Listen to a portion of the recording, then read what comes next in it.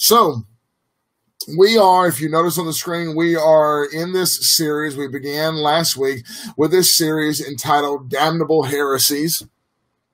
We're using as the base text 2 Peter chapter 2 verse 1, where of course he is talking about there were false teachers who will be bringing damnable, or the ESV says destructive heresies. Again, welcome everybody who has joined in, but destructive heresies.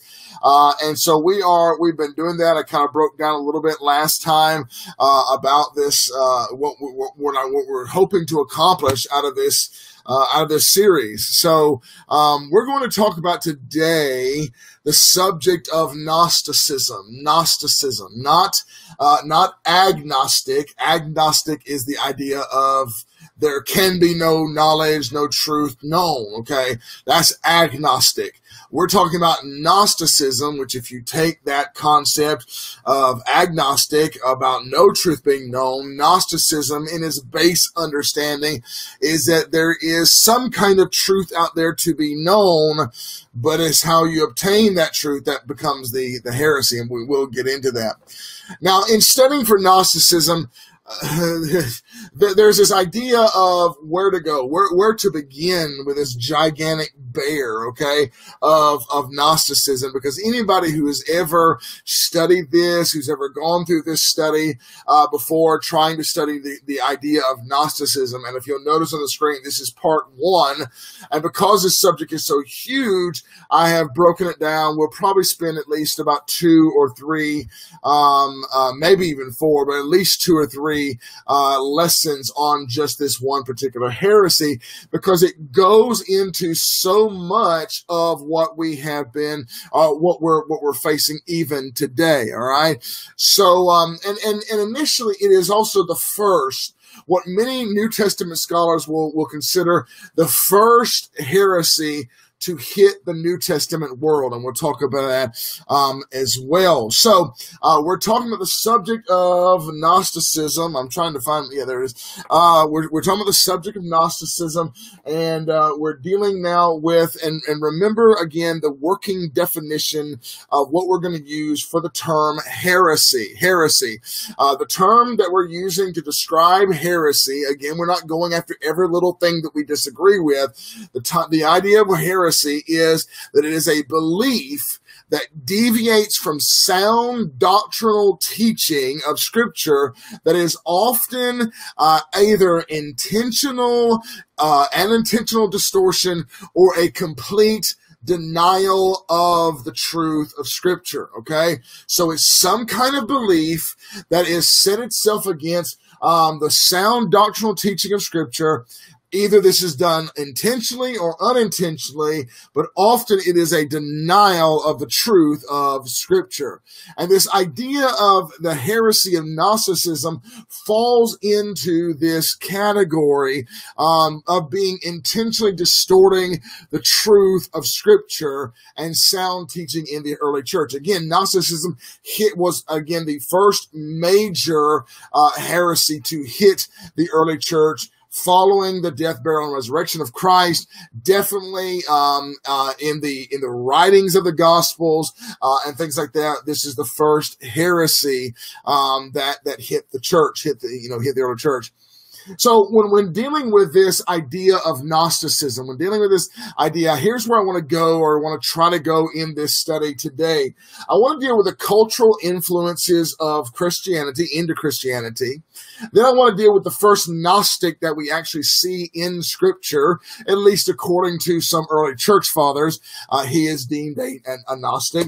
And then I want to deal with some of the elementary principles of Gnosticism and the influences that are in today's world. In other words, I want to try to make a practical application of Gnosticism in today's world, okay?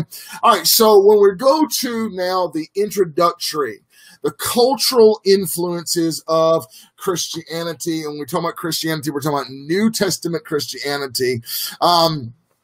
we talk about the fact that we've got to deal with these doctrinal issues, and this term Gnosticism, as with many doctrinal issues, is not in the Bible. Like the idea of the Trinity is not in the Bible. The word of the Trinity is not in the Bible. Well, the term Gnosticism isn't in the Bible as well. However, there are definitely the influences of Gnostic thought that are clearly presented and refuted in Scripture. So where does this idea of Gnosticism come from? Well, to understand the origins of Gnosticism, we need to go back all the way to the early elementary teachings concerning Christianity and the world in which the New Testament is formed. Believe it or not, ladies and gentlemen, Christianity did not have its origins in the Church of God. I know it's hard to believe, right? The Church of God is right, hallelujah to the Lamb. But we did not have our origins the Christianity did not have its origins in the Church of God. Neither did it have its origins in the Pentecostal Holiness Church or the Baptist or the Methodist or any kind of other denomination. Christianity and the world of the New Testament has its origins in three major cultural influences. This is where I would love to test your knowledge to find out if you knew what that was, but I know there's this lag going on and everything like that, so I will give them for you, right? So there are three major influences into Christianity, three things that pour itself. In fact, Pastor was talking about just a little while ago. He kind of hit on some of that just a little while ago, but three major cultural influences that pour itself into what we call the New Testament world, New Testament Christianity. Obviously, one can't help but think of Jesus or the Old Testament without realizing that Christianity has its influence and has been influenced heavily by Judaism, the Hebrew culture or the Jewish culture, what we will refer to as Judaism. I mean, we know that God chose Abraham and made from him the Hebrew people. It is from the Hebrew culture that we see types and shadows about the Messiah, right? That there are prophecies that are written that directly speak to the person of Christ. And I won't belabor this issue long, because honestly, when we're talking about Gnosticism, it depends on who you're talking to, but the majority of scholars will say that Gnosticism did not necessarily have its origins in Judaism, or to put it this way, in Old Testament Hebrewism, okay? However, when you're talking about the Hebrew culture, you do need to understand that there are two types of Hebrew culture. There's the Hebrew culture that we see in the Old Testament, that we see definitely in the Old Testament. We see Abraham, Isaac, Jacob. We see that Hebrew culture. But then there is also the Hebrew culture, which is known as Judaism. That's what I have on the screen. And Judaism, the term Judaism, doesn't really appear until after the return of the Jews from exile around 537 BC. And it continues through the intertestamental period between 250 to 150 BC and even on into Jesus's day. The term Judaism is the term that kind of stuck when talking about the Jewish influence into the New Testament world. Now, speaking of the intertestamental period, everybody know what I'm talking about when I say intertestamental period? The period between the testaments. You have the Old Testament, the New Testament, then there was what was called the 400 years of silence. This is what is called the intertestamental period. And it is the Greek culture, which is the second one, the Greek culture that emerges from this period that also influences the New Testament world. And I'll get to that in a moment. Let me go ahead and add the third culture in here, and that is the Roman culture. The Roman culture is the third influence upon Christianity. However, the Romans really did not contribute to much of the Gnostic thought the way that the Greeks did. We will actually deal with the Roman culture. Interestingly enough, we'll deal with the Roman culture when we deal with the issues of means of salvation, the nature of the gospel, and the heresies that emerge from the Roman Catholic Church. we'll deal with the Roman culture at that point in time. And that's not going to be until many studies from now, okay? But for our current study on Gnosticism, we are going to deal with the Greek influence into the Christian world, okay? Now, with this Greek influence into the Christian world, the Apostle Paul in his writings, John in his writings in the Gospels, and other New Testament writers will deal with this idea of a Greek rationale called, in its very baby form, in its very infancy, if you will, called Gnosticism, okay? Because here's what the Greeks thought. The Greeks sought to make the means of salvation intellectual, of the mind, if you will. By the way, if you notice on the screen, I have the intertestamental up here, the Greek or Hellenistic culture. That's really what you're dealing with here, is the Hellenistic culture, okay? So Gnosticism emerges from the Greeks, all right? And they sought to make salvation intellectual. It was all about the mind, the intellect, the discovery of new knowledge. The Gnostics followed a variety of religious movements that stressed, the Greek term is gnosis. I know there's a G there, but the G is silent. Gnosis, if you will. And gnosis is simply the term for knowledge, all right? So they followed a pathway of knowledge. In fact, and it's not just any kind of knowledge, okay? Because knowledge, you guys know me, I'm all about getting some knowledge, okay? But it's the way in which you obtain this knowledge. It's the kind of knowledge that the Greeks were seeking to receive. And oftentimes it was a mystical, what was so often called a secret knowledge, a mystical knowledge, a knowledge that was gained by some kind of transcendent experience.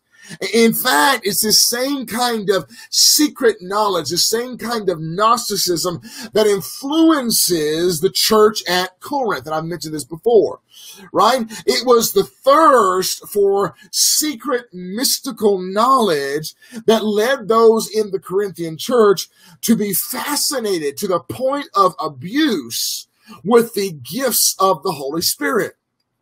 However, this fascination for mystical spiritual activity within the Corinthian church is not the first occurrence we see in Scripture. All right, so I want you to turn in your Bibles, or you can look on the screen. I want you to turn your Bibles to Acts chapter 8.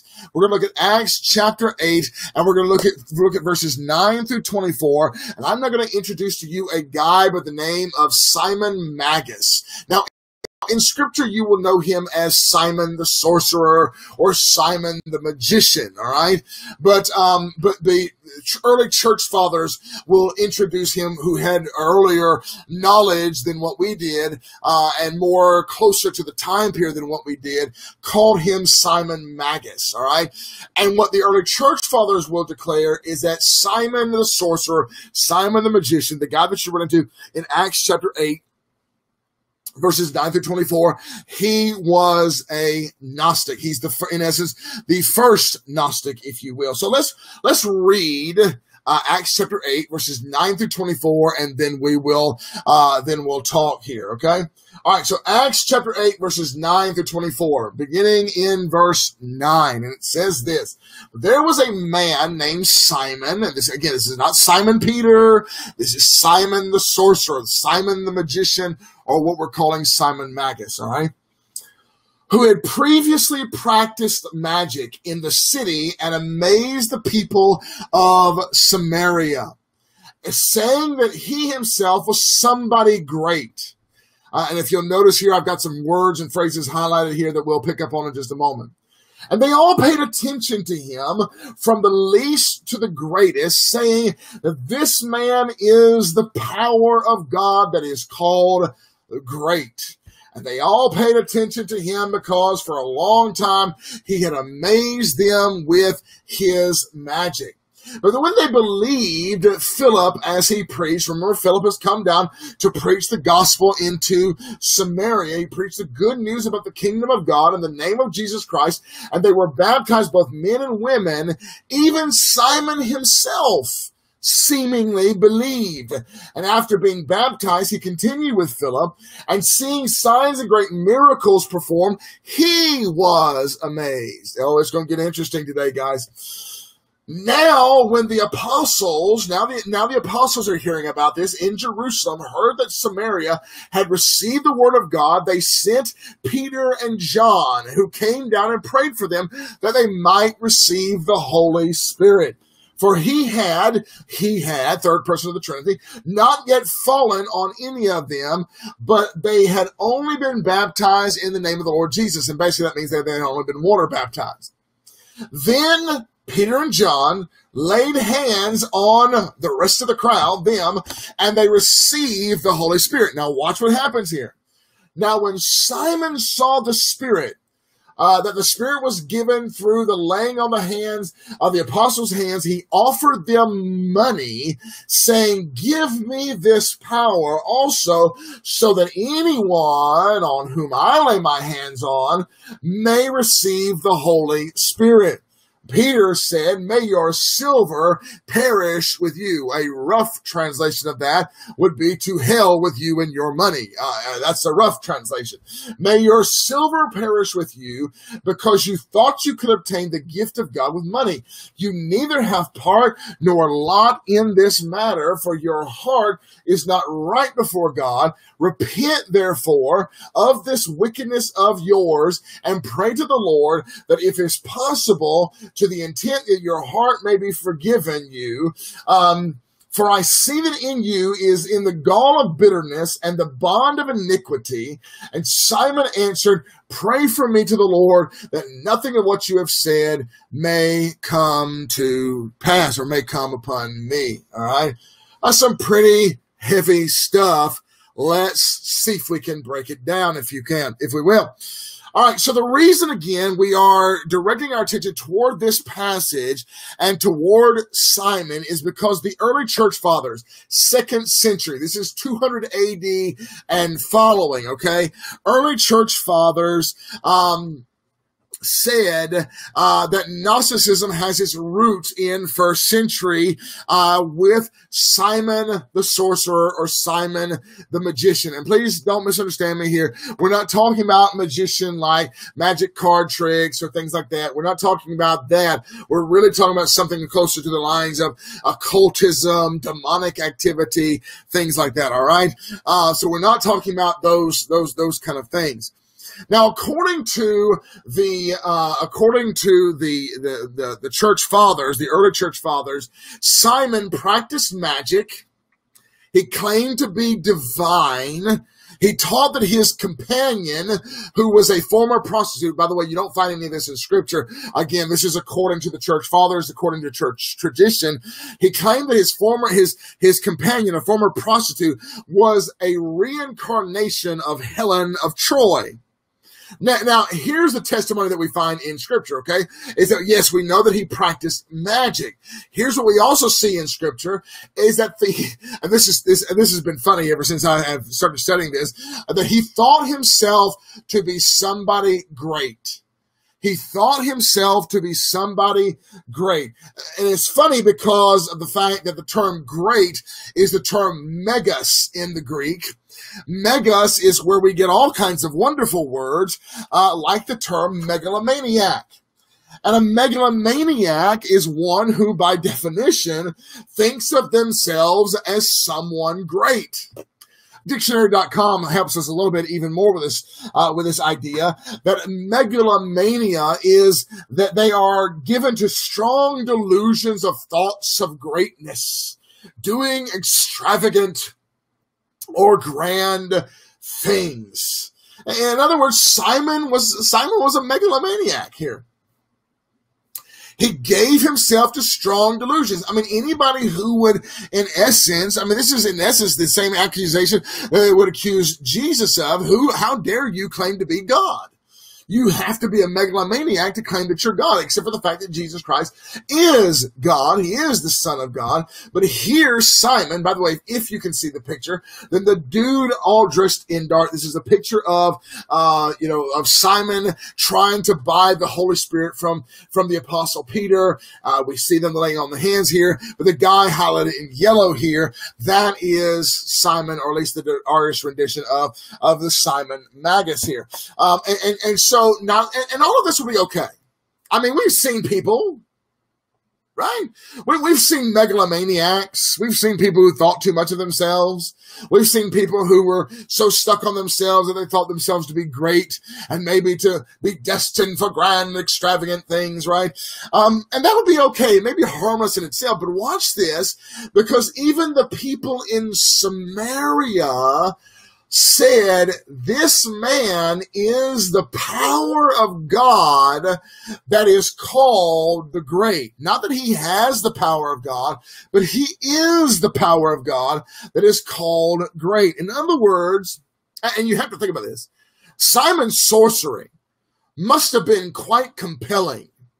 I mean, it must have been quite compelling for the people of Samaria to have thought him to be the very power of God, or a deity, or a demigod at least, okay?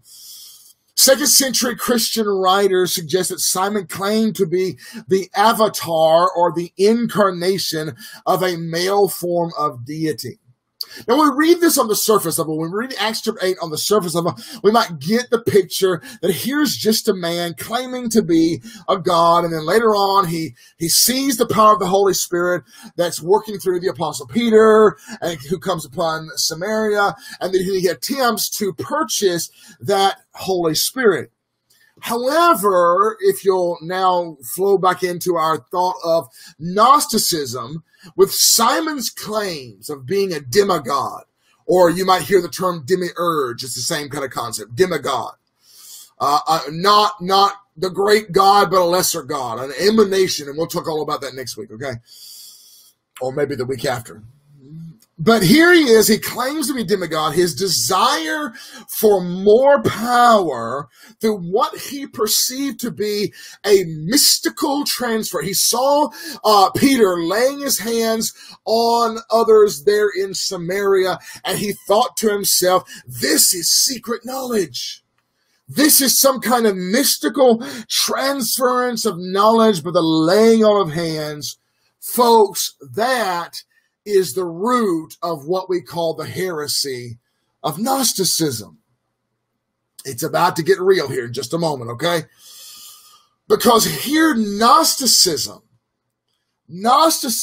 offers away the very elementary principles, and we'll talk a lot about several things about Gnosticism as the weeks are to come, but one of the elementary principles of Gnosticism is that there is some kind of freedom from the material world into a realm of pure spirit.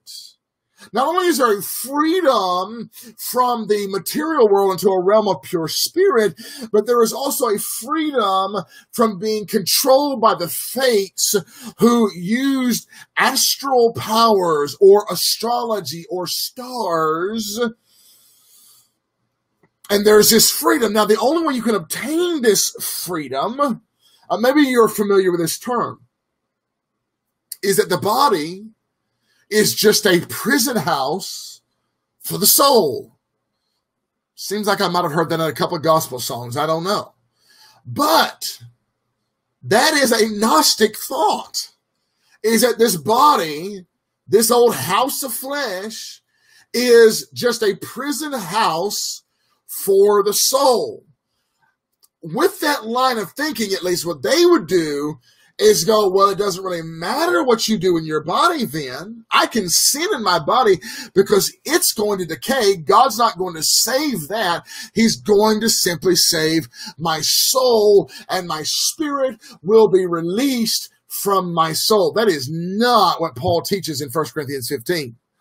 Paul says that we're going to have a bodily resurrection because Jesus had a bodily resurrection. Anyway, we'll probably get to that at some point in time as well.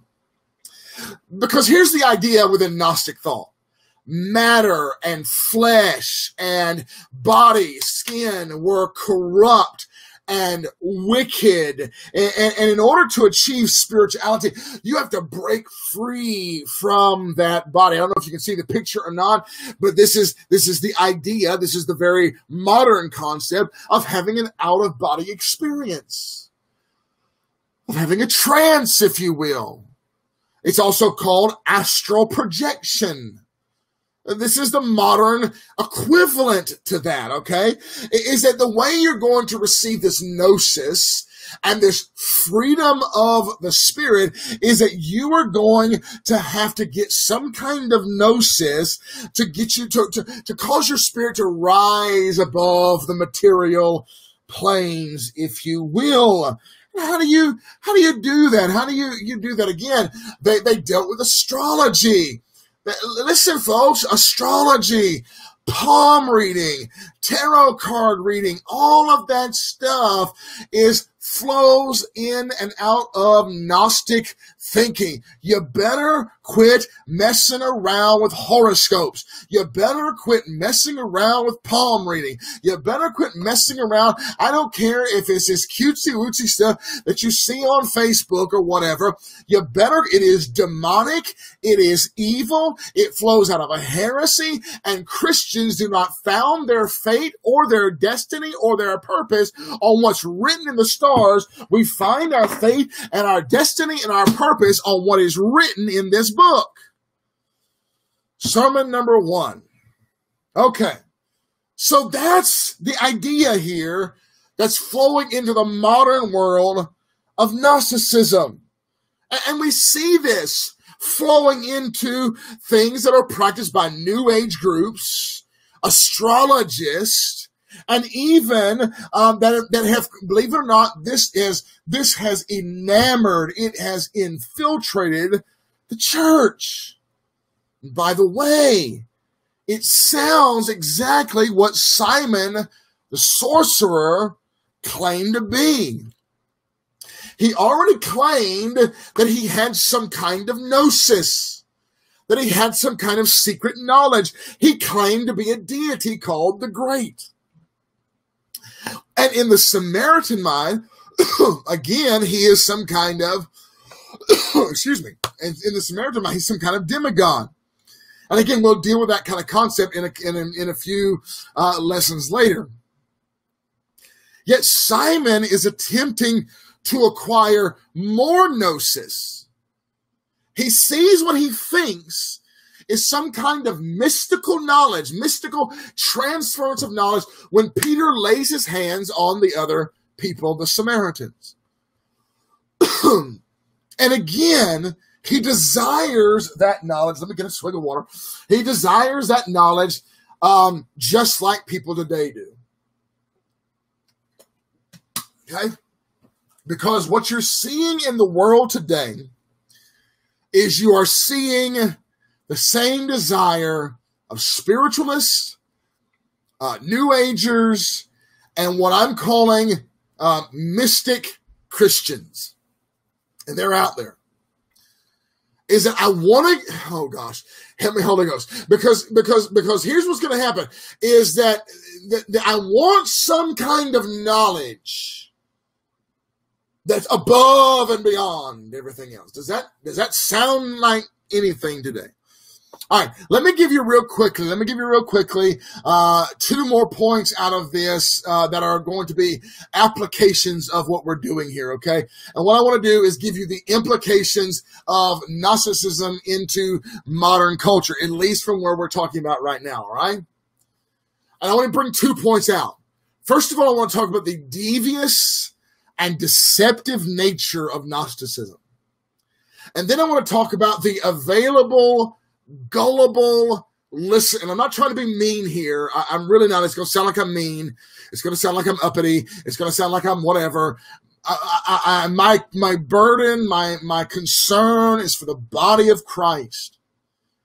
But there are gullible listeners that are in our churches who might receive this thing called Gnosticism. Let's deal with the first thing first, okay? Let's deal with the first issue, obviously. The devious and deceptive nature of Gnosticism. Because here is where we see that Simon, in what he is doing, is devious and deceptive, and he doesn't try to correct anybody. He doesn't try to correct them and go, no. Because remember what happened when Peter and John healed the man at the gate called Beautiful. They tried to claim that they were some kind of holy people and they were gods. And Peter said, don't look at us. We're not holy. It's Jesus Christ who is holy. Well, Simon Magus does none of this. He is deliberately devious and deceptive, which is the nature of Gnosticism. Now, one of the early church fathers that dealt with Gnosticism in its roots and in its fullness, and ladies and gentlemen, there's so much that's within this information of the church fathers. I'm trying to break it down in a digestible bite so that you can get it, but not only that you can get it, so that my mind can get it. Because after reading a bunch of it, I mean, I've listened to some Bible teachers on Gnosticism. They go into stuff that if I were to go into it, I'd probably lose myself, okay? So I'm trying to break it down here. But the early church father, Irenaeus here, and that may not be the correct pronunciation, but I'm calling him Irenaeus, okay? He wrote a book called Against Heresies. And we'll get into more of that probably within the weeks to come. But he wrote a book, and he starts out talking about Gnosticism, and this is what he says. And you got to understand something too. Irenaeus here is writing around 178 AD. This is shortly after John received his revelation, right? The revelation of Jesus Christ. He writes about 100 AD. So this is only about 78 years after John receives his revelation of Jesus Christ, all right? And here is Irenaeus writing about the heresy of Gnosticism. He says, these men falsify the oracles of God. They prove themselves evil interpreters of the good word of revelation, in other words, the word of God. They also overthrow the faith of many, and by drawing them away under the pretense of superior knowledge, they draw people away from God who founded and adorned the universe. Did you catch what he's saying there? They falsify the word of God. They are evil interpreters of the word of God. In other words, there are people out there with this book who are falsely interpreting this book. This is why I felt in my heart to do this series, is because they're out there falsely interpreting this book. They are deliberately lying to you, claiming that you can have some kind of this or that in the day and age and right now. And they are overthrowing the faith of many, and they are drawing people away from the gospel. They're drawing people away from Christ. And why? Why are they doing this? All for the pretense of gaining superior secret knowledge. All for the fact, or all for the idea that they want more knowledge. They want more of this secret, mystical knowledge. I'm about to rub some folks the wrong way, but you're going to hear me out, and hopefully you're going to love me anyway, okay? Just go ahead and let me know in the comment section that you love me, and I can move on to the next slide, okay? All right, but watch this, okay? Because I'm about to rub some folks the wrong way. What did Luke say? What did Luke say about Simon Magus in Acts chapter 8, verses 9 through 11? What did he say? Notice the words that Luke describes with Simon Magus. Simon amazed the people of Samaria. And they all paid attention to him. That Luke doesn't mention that once, he mentions it twice. That Simon amazed the people of Samaria.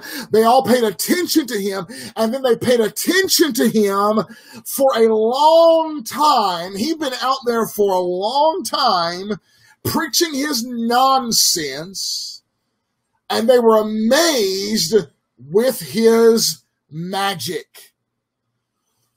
Some are not going to agree with me here, but this Simon sounds very much like a traveling sideshow faith-healing evangelist. He sounds like a word of faith preacher. And I've added a few more faces up there if you can see them. He sounds like a word of faith. And doesn't it sound like the Pentecostal world?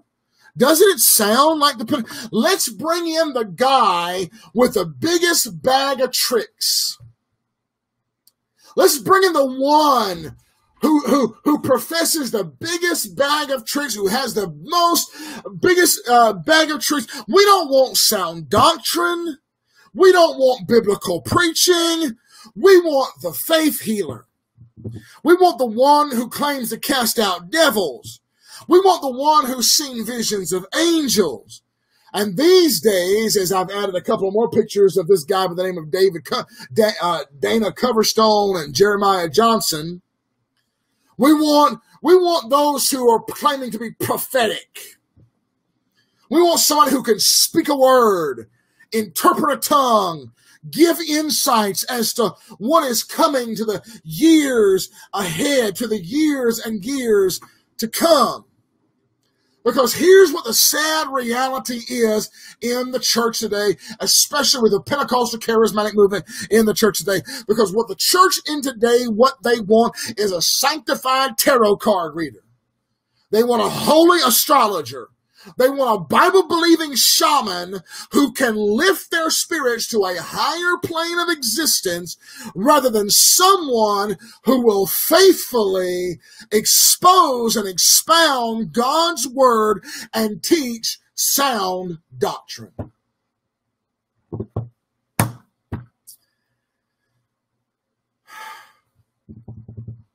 I'm waiting. And maybe you've already turned me off, I don't know. But that's basically what we want, and I'm going to say it again. That the church world today, especially with all the mess that is going on outside in our world today, we are wanting some kind of mystic knowledge. We're wanting a sanctified tarot card reader. We're wanting a holy astrologer. We're wanting a Bible-believing shaman who can lift our spirits to a higher plane of existence.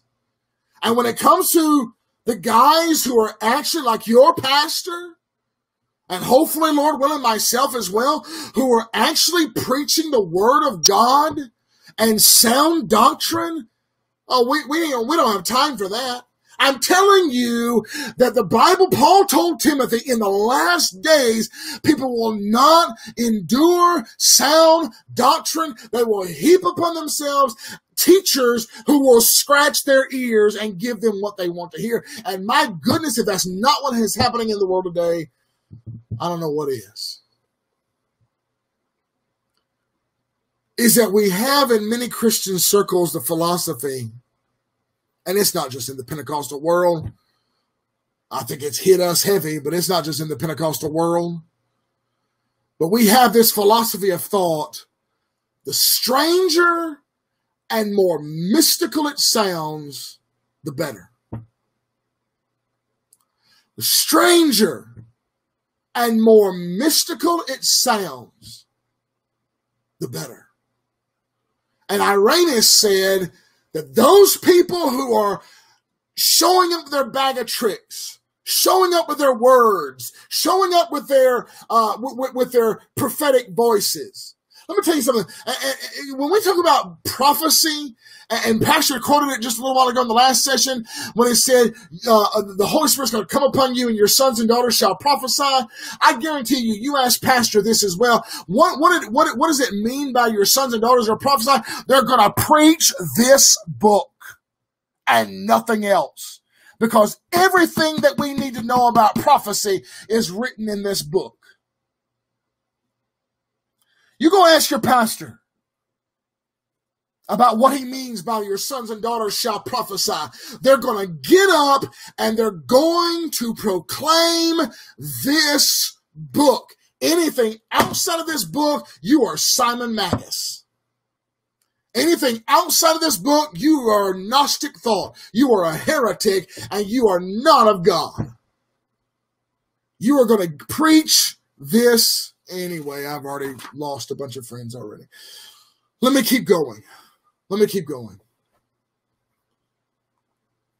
Because if you thought that was offensive, you might think this is even more offensive, but I love you anyway, and this is the reason why I'm telling you. That with all Gnosticism, as with all heresy, is not just about deceptive false teachers, but if you can see the picture, it's about the lambs led to the slaughter.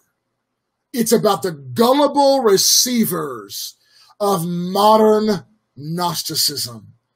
It's about, and again, today's weak Christians are very much like the people of Samaria in Acts chapter 8. Think about it just for a moment. With this thought. Okay, let's go back into context here. Remember the events that surround our text in Acts chapter 8. The church up to the stoning of Stephen in Acts chapter 7 had not been spreading out. They had not been preaching the gospel to Samaria and Judea and to the uttermost parts of the world. They were internalized. Okay?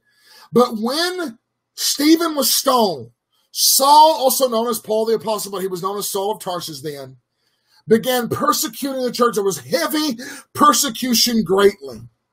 And it was because of this persecution that the church began to spread out as it did. And Acts chapter 8, verse 4 is a beautiful passage because it says that even though they were persecuted and even though they were scattered out, they went about preaching the word of God.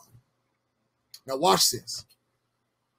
Because it is of no coincidence that while the church is being persecuted, I'm not talking about somebody calling your names. I'm not talking about somebody's hurting your feelings or you getting fired from a job. People were being put to death. And while they were being persecuted from the outside, they were facing this kind of heresy of Gnosticism from within. Notice the location of the heresy. I just find it just fascinating. And you'll have to forgive me for being nerdy here in the scriptures, all right? But I find it fascinating that Simon the sorcerer was able to conduct his mystical panhandling in the place called Samaria. In the place called, remember Samaria? Remember that woman that was at the well from Samaria that Jesus encounters in John's Gospel chapter 4? I love what John Calvin writes about this. John Calvin writes, let us realize that such bewitchment by Satan as came upon the Samaritans is the common punishment for faithlessness. All men, it is true, are not misled by the tricks of magicians, for there are not Simons everywhere to deceive people with such impostures. But as I understand it, it's not extraordinary. It's not, Calvin was saying it's not unusual if Satan makes a fool of people in various ways who are trapped in the dark. Because when you're not, and this is what Calvin says, when you're not controlled by the light of God, you become liable to become prey of all errors. My goodness, if that's not a mouthful. Calvin makes the observation, I know I got to go, it's almost a few minutes, but Calvin makes the observation that it wasn't unusual for the people like the Samaritans who were faithless and in the dark to be tricked by heretical teaching that Simon Magus brought on. Do you remember the Samaritans? I'm set aside from John's Gospel chapter 4, because that's a really telltale issue there too. Do you remember the Samaritans? The Samaritans made up the northern regions of Israel. They were what was left of the northern tribes, the northern kingdom of Israel. And if you remember your Old Testament studies, the great sin of the northern kingdom, is found in 1 Kings chapter 14, verse 16. It's called the sin of Jeroboam. and he made all the northern kingdom. In fact, a pastor's dealing with Elijah right now, and Elijah had to preach against Ahab and Jezebel. And why was Ahab and Jezebel in particular, so easily able to introduce Baal worship and almost demand it be a state-sanctioned religion? Do away with the worship of Yahweh. Do away with the worship of the Lord. Why? Because when you go back and read 1 Kings, it says it had been a light thing, an easy thing for Ahab to practice the sin of Jeroboam. Remember the sin of Jeroboam? The northern kingdom was not allowed to go into the southern kingdom. So they set up 2 golden calves and they tried to worship the Lord at the 2 golden calves. This is called syncretism. This is called mixing religions. This is called demonic. But watch this. Not only did it have an effect then, it apparently has an effect now in Acts chapter 8. Because it is the same syncretistic, mystical, idol worship that Simon Magus latches on to in Acts chapter 8. And he is able to lead people so easily astray into the heresy of Gnosticism. Now, my closing remarks are this, and I'm going to sound like a broken record. Forgive me. If you are not rooted and grounded in this word and sound biblical doctrine,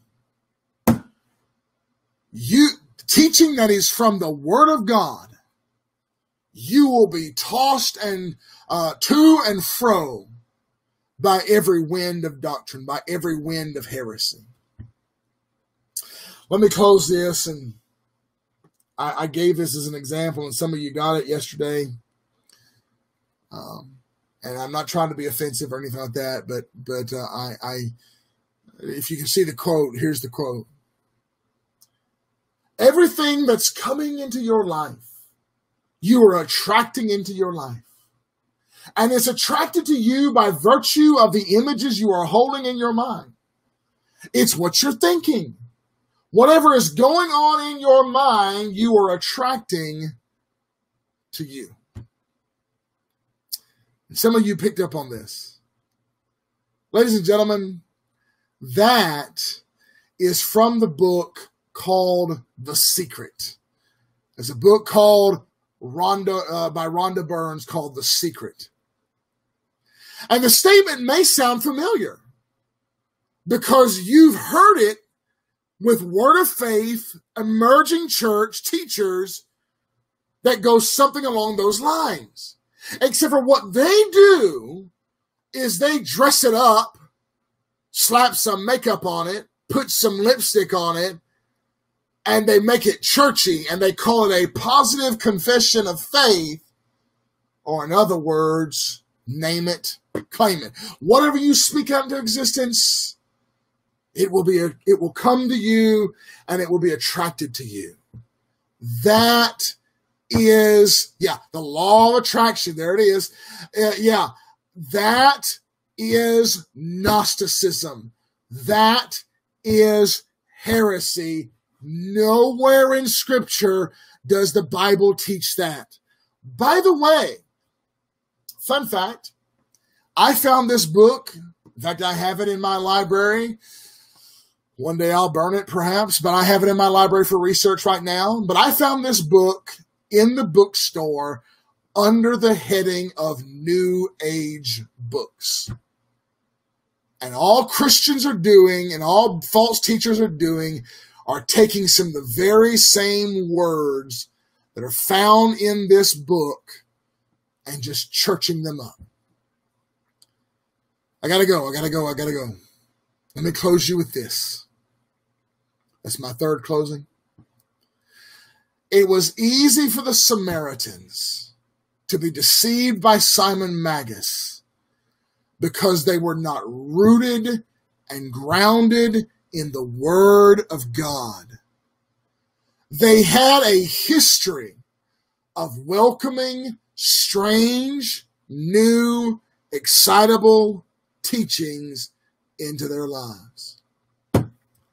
I'm telling you, with the exception of listening to your pastor's teaching and this teaching, you need to turn off Facebook. You need to turn off listening to these quote-unquote heretical prophets.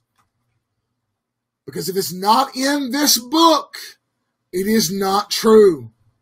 If it's not in this book, it is not from the Bible. It's not biblical. This is why next week, hopefully, Lord willing, and who knows, maybe we'll be joined together at some point in time soon. But this is why next week, even if we're still here, we're going to discuss the authority and the sufficiency of Scripture. The fact that Scripture is enough. And we're going to discuss that against the backdrop of Gnosticism and how that has an effect. God bless you guys. I love you. My heart is for you. I just want you to know the truth. For he whom the Son has set free is free indeed, and you shall know the truth, and it shall make you free. So God bless you tonight. We'll see you Sunday.